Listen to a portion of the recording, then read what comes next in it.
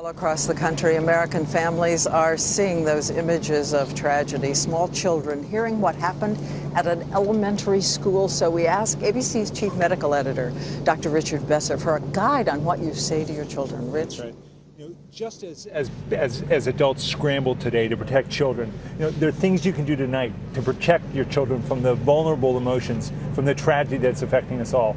How you do that will depend on their age. If your child is 7 or under and is sitting with you right now, my advice, let them go into another room. If they haven't heard about the shooting, they don't need to know about it. You know your child best. If they're between 7 and 12, talk to them about it. Don't lie. Don't evade, but tell them they're safe. Something like this, where someone hurts a child in a school, is so incredibly rare. It never happened to mom or dad or anyone we know, and the man who did it is gone now. It's over.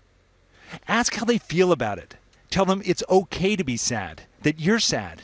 Support whatever they feel and tell them that you'll keep them safe.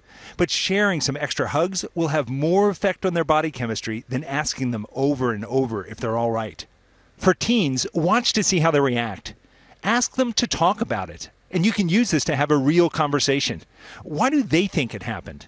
You might want to direct them to some volunteer work so they feel that they can be working to improve things. For all kids, keep your routine. Children are reassured if their world continues in a normal way.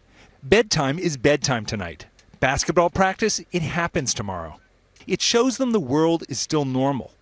If they want you to take them to school on Monday, that's fine. But going back to school on Monday proves to them that you're not worried, so they won't be. Particularly if you're a parent, this can be traumatic for you as well. So reach out and ask for extra hugs. Talk with your friends.